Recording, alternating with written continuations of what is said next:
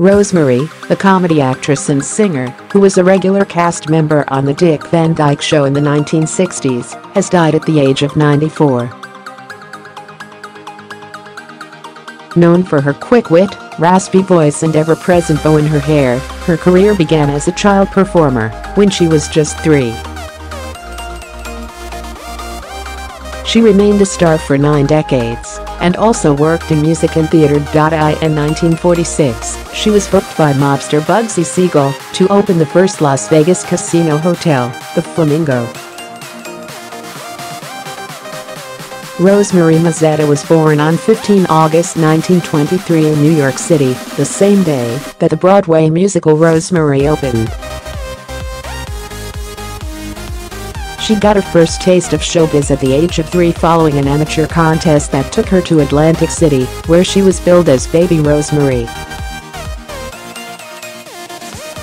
She went on to sing for U.S. Presidents Coolidge, Hoover, and Roosevelt, and starred in some of the earliest talking films, including the 1929 short Baby Rosemary: The Child Wonder. In 1946, she married musician Bobby Guy, a trumpeter for The Tonight Show, and the couple remained together until his death in 1964. Between 1961 and 1966, she starred in all 5 seasons of The Dick Van Dyke Show and quickly became a household name as quick-witted comedy writer Sally Rogers. Her famous black hair bow, which she wore constantly, was inducted into the Smithsonian Museum in 2008, along with other items from her career. Rosemary received a star on the Hollywood Walk of Fame in October 2001. At the age of 80, when asked if she planned to retire, she is reputed to have replied, "I've been in show business my whole life. Why start something new now?"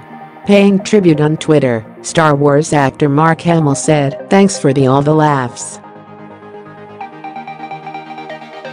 Your timing always was. Perfection." Ocean's 11 actor Carl Reiner, who starred alongside Rosemary, added, "There's never been a more engaging and multi-talented performer."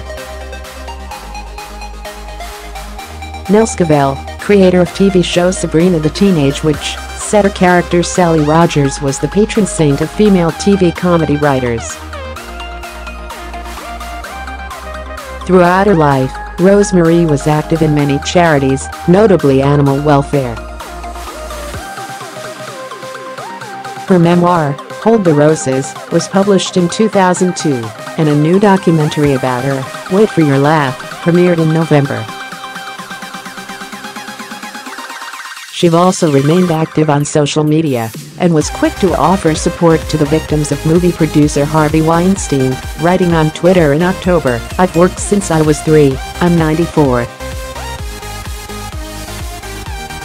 Finally, women are speaking up to power. I have suffered my whole life for that. Don't stop." Follow us on Facebook, on Twitter @Knussens, or on Instagram @Knussens. If you have a story suggestion, email entertainment